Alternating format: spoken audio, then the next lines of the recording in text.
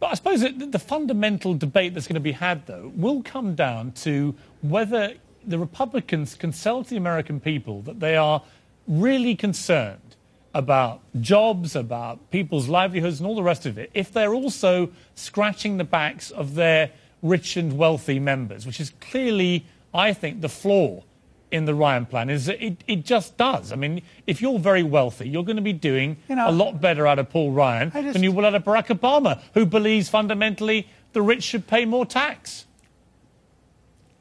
You know, I don't want to sound disrespectful, but I do wonder sometimes if you guys all get off in a little club and learn a brand new mantra and then all repeat it mindlessly. The fact is, these kind of things were said about Ronald Reagan. Ronald Reagan's tax cut, which was developed by Jack Kemp, who Paul Ryan worked for. Ronald Reagan's tax cut raised more people to middle-class status, took more people out of poverty, created more jobs. You know, this is the core thing that liberals don't get. If you want to have jobs, you have to encourage job creators. If you discourage job creators, if you engage in class warfare, if you do what Barack Obama's been doing, you have what we currently have. This is the worst recovery in 75 years.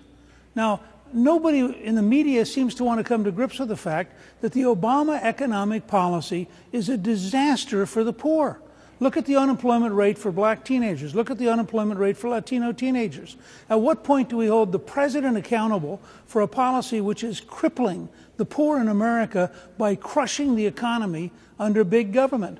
Ryan and Romney represent a different approach. And I think there's this mantra, you guys almost sound like you're an extension of the Obama campaign. The Ryan-Romney plan empowers middle-class Americans to get a job. When they get a job, their income goes up. They pay more taxes. They are independent. They're able to live their own lives. Obama worries about student loans. None of those students are going to get jobs under Obama. Ryan and Romney are worried about getting jobs for those students so they can pay off the Obama loans.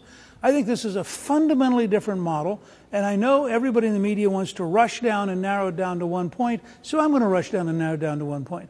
How long are we going to tolerate a president who makes the poorest Americans more unemployed, who pushes more poor Americans onto food stamps, and who eliminates hope for minorities? And that's the Barack Obama record after 4 years.